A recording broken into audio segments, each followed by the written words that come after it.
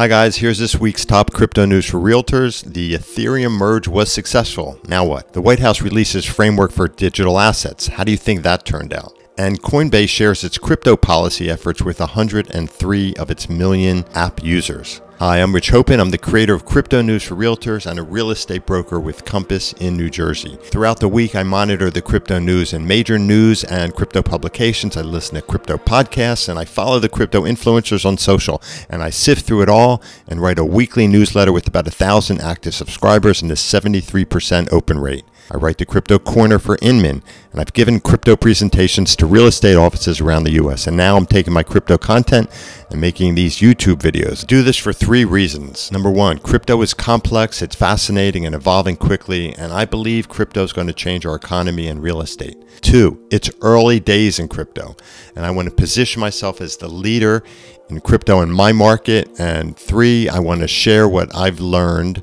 with you so you can become the crypto leader in your market. But before I jump into this week's news, if you could do me a huge favor, hit the like button and subscribe to my channel and stay up to date on the crypto news. Okay, so let's get into the news. The Ethereum merge was successful. Now what? The crypto world marveled at Ethereum's successful transition to the proof of stake model. The technical feat of the merge was the, quote, biggest event in crypto since the creation of Bitcoin and Ethereum, end quote, according to the Wall Street Journal's quote from John Charbonneau, a researcher at Delphi Digital. This event was almost miraculous because it occurred as Ethereum was running about 3,500 applications and handling billions of dollars of crypto on its platform. And the platform's operations were not disrupted. And I've seen analogies to this was like changing rocket engines mid-flight or replacing the foundation of a large, fully occupied office building. So it was a major accomplishment. In addition to Ethereum cutting its energy use by 99.95%, which is a huge benefit, the network will be faster, cheaper, and attract more developers and investors. Perhaps one of the most significant changes will be that people who hold Ethereum's cryptocurrency, ETH, will be able to earn a yield by quote-unquote staking. And staking is a process whereby the holder relinquishes control of their ETH for a period of time, and during that time they earn interest, and the crypto is used to maintain the network. Bloomberg's opinion columnist Matt Levine, who's amazing, and you should read his stuff, it's free, he wrote in his email called Money Stuff, quote, "This is cool.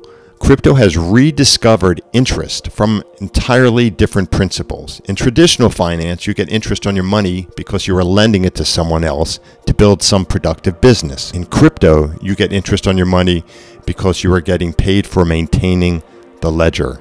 End quote. On the downside, offering a yield may cause the Securities and Exchange Commission to characterize Ethereum as a security. SEC Chair Gensler said that staking may meet one of the legal factors under the Howey test because, quote, the investing public is anticipating profits based on efforts of others. And so the significance of this is if it meets the Howey test, that means Ethereum would be considered a security. If something's a security, it opens up a whole Pandora's box of requirements, regulations, and costs. It's very problematic. So my response to this is that Gary Gensler, who is in news almost every week, he couldn't resist.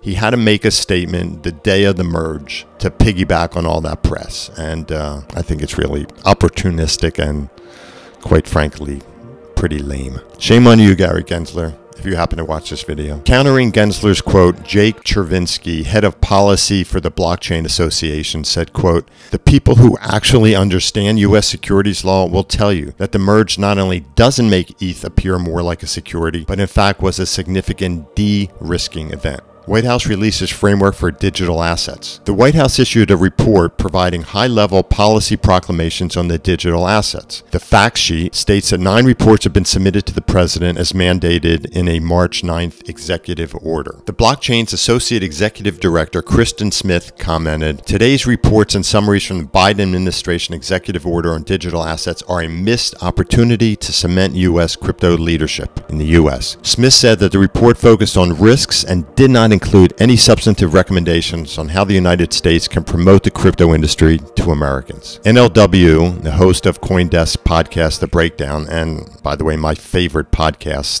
on crypto, and I listen to it every day. So NLW said, the Biden report is neither comprehensive nor a framework. We really need Congress to be in charge of developing the framework for the responsible development of digital assets. Coinbase shares crypto policy efforts with its 103 million app users. Coinbase CEO Brian Armstrong is sharing the crypto policy positions of elected officials with Coinbase's customers. Coinbase customers who use the app will see how their elected leaders feel about the crypto industry. It gives the politicians, quote, crypto sentiment, end quote, and offers advice on how to advocate for change. And this is brilliant. He's really allowing people that are near and dear to crypto, the users, to see what their elected officials say about crypto.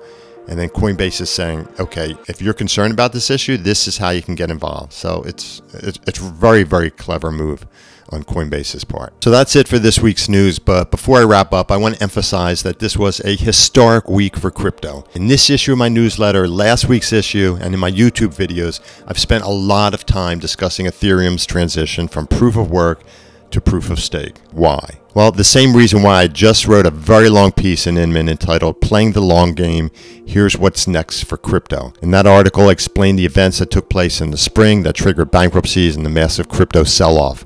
I dive into the collapse of Terra USD stablecoin, Celsius, and Voyager. Agents who want to understand the crypto industry will read articles and continue educating themselves. And that's you. And as crypto matures and home buyers start using crypto, you will be prepared to comfortably discuss crypto with these home buyers and sellers. One other thing, I want you to be aware of bogus buyers claiming to have crypto funds. Over the last 5 months, I've heard from about 6 agents around the US about a scam where prospective buyers contact the agent and said they wanted to use crypto to buy a $5 to $7 million house. Turns out not one of those buyers was a legitimate buyer.